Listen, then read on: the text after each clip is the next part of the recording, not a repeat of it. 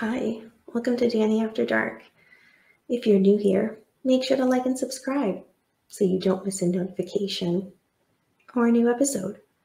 Tonight, I'll be featuring the case of John List. So let's go ahead and find out more.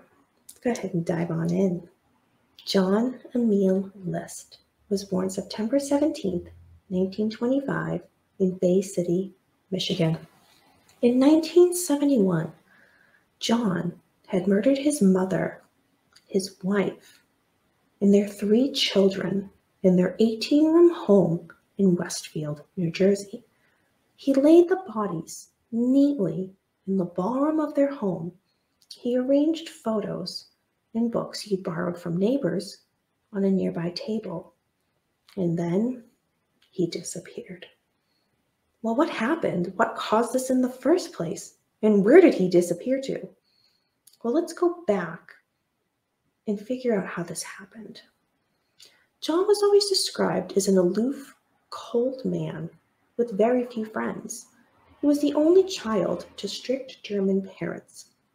His mother in particular was very domineering and overprotective.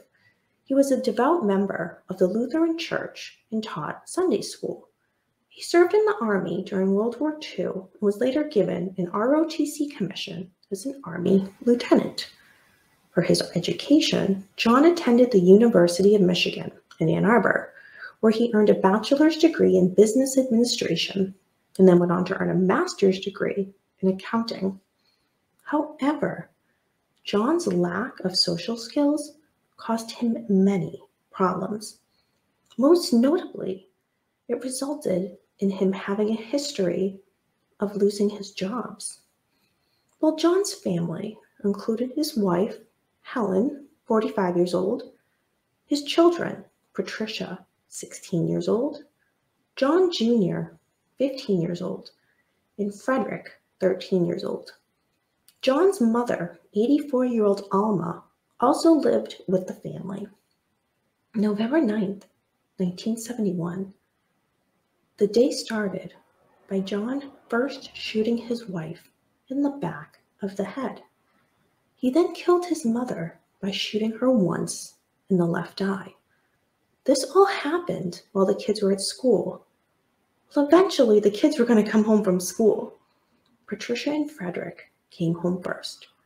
They were instantly shot in the back of the head. John Jr. was playing a soccer game that afternoon. So what John did was he made himself some lunch and then drove to watch his son play soccer. Well, after the game, the two of them drove home.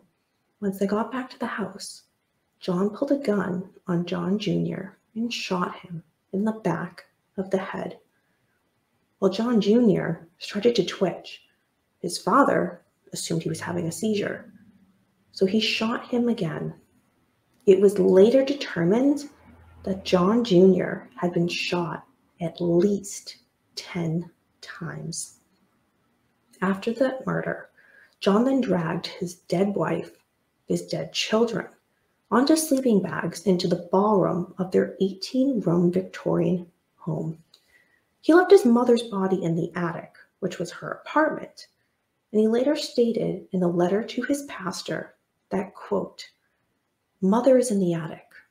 She was too heavy to move," end quote. In the letter, John also claimed that he had prayed over the bodies before he later went on the run. The day after the killings, John went through the home and gathered every single family photo. What he did was he tore his image out of every single picture so that the police would have nothing to use if they were to make wanted posters. Then he drove his car to the John F. Kennedy International Airport in New York.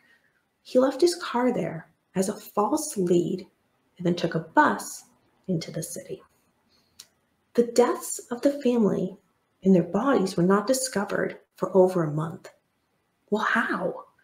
The family had a history of mostly keeping to themselves. Most importantly, John covered his tracks. He sent notes to the kids' schools that they would be out of town for several weeks and visiting family in North Carolina. He wrote his job that he would not be there for several weeks.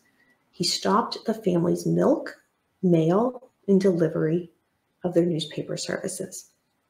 The lights had been on in the home nonstop. That wasn't exactly normal, but the neighbors didn't question it. In these type of communities, people just kept to themselves. Well, one of the children's teachers, Patricia's drama teacher, eventually grew concerned. Something just wasn't right, and she decided to drive to the home. The neighbors saw the teacher outside, but they thought that this woman was trying to break into the home, so they called the police. Well, when the police got to the house and spoke to the teacher, they instantly realized she was not there to rob and break into the house. But something wasn't right. So the police decided to break into the home to check in to see what's going on. The first thing that hit the police when they entered the home was the smell. As they entered the home further, they heard music playing from the ballroom. They had to pass through the kitchen to get to the ballroom, so they had to step over piles of dirty clothes in the middle of the floor. One of the officers noted what appeared to be dried bloodstains smeared all over the floor. Well, they reached the ballroom. Police found Mrs. List and her 3 children. Each had been shot in the back of the head. John Jr. clearly received the most shots. Each of their faces had been covered with a piece of cloth. Well, they went upstairs into the attic, and officers found John's mother, Alma List. She had been shot in the head, again through her eye. Her head was also covered with a piece of cloth. The officers found a note. It was addressed, quote, to the finder, end quote. It told of where certain documents could be found and would explain the entire scene of the house. These supposed documents were written by John List, the missing husband and father. One letter was also written to his employer. It told them how they could win new clients and how to finish up some files that he'd been working on prior to their disappearance. What? There was also a letter that specifically explained why he committed the murders.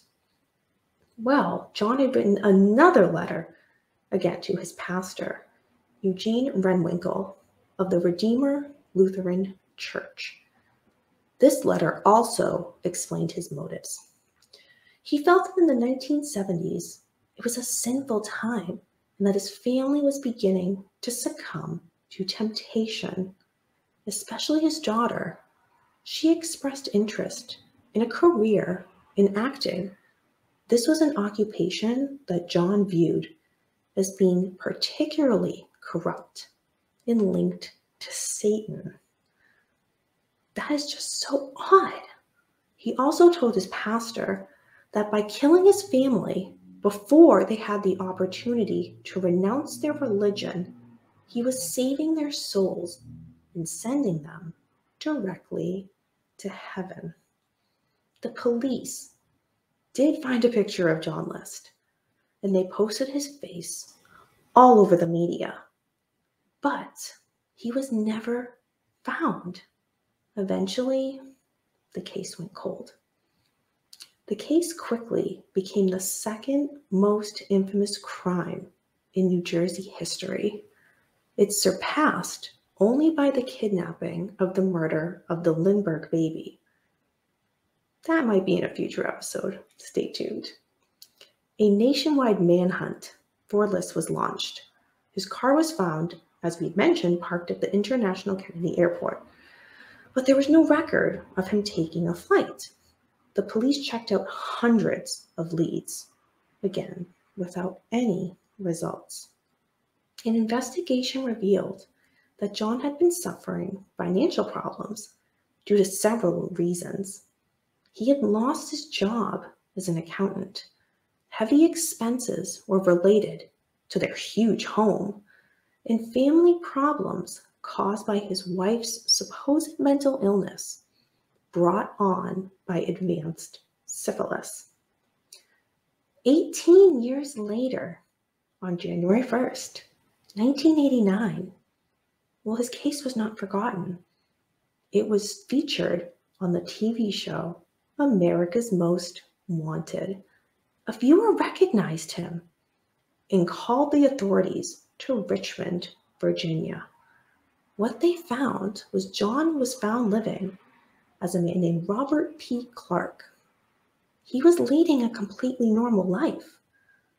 The show had used a forensic artist named Frank Bender, and he had previously had great success in helping to capture aging fugitives and identify decomposing bodies using creative sculptures. Bender's work was part art and part forensic science. Well, he had to imagine what an aging John List would look like. So Bender consulted a forensic psychologist and created a psychological profile in addition. He looked at photographs of John's parents and predicted what he might look like as he aged. Well, the image that Bender created, he gave John a receding hairline and a sagging jaw. Bender also added the type of glasses that John had previously worn. Well, when John List was arrested, he was wearing the exact same type of glasses. 11 days after this case was broadcasted on America's Most Wanted, John was arrested, again, living under the name Robert B. Clark. 18 years he was on the run.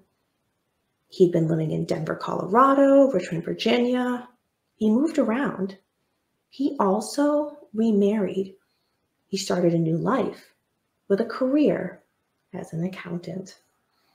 April 12th, 1990, he was convicted in New Jersey in counts, 5 of them, of first-degree murder. On May 1st, 1990, he was sentenced to 5 life terms in prison. John has never expressed any remorse for the crimes. And even during an interview with Connie Chung in 2002, this is what he said, quote, "I feel when we get to heaven, we won't worry about these earthly things. They'll either have forgotten me or won't realize, what happened. I'm sure that if we recognize each other, that we'll likely recognize each other's company just as we did here when times were better. I knew it was wrong. As I was doing it, I knew it was wrong. I finally decided that the only way to save them was to kill them. It was my belief that if you kill yourself, you won't go to heaven. So eventually, I got to the point where I felt that I could kill them. Hopefully, they would go to heaven, and then maybe I would have a chance to later confess my sins to God and get forgiveness." End quote. John died in prison on March 21st, 2008. He was 82 years old and died from complications from pneumonia. His body was not immediately claimed, though it was later claimed and buried next to his mother in Michigan. That is the story of John List. Thank you for sticking around for another episode of Danny After Dark. Do you have a question or a comment on the case? Leave it down below. Let's be interactive. Do you have a suggestion for a case that you would like me to cover? Well, leave it down below, and you may see it featured in a future episode. Until next time, remember, we don't live in darkness. Darkness lives in us.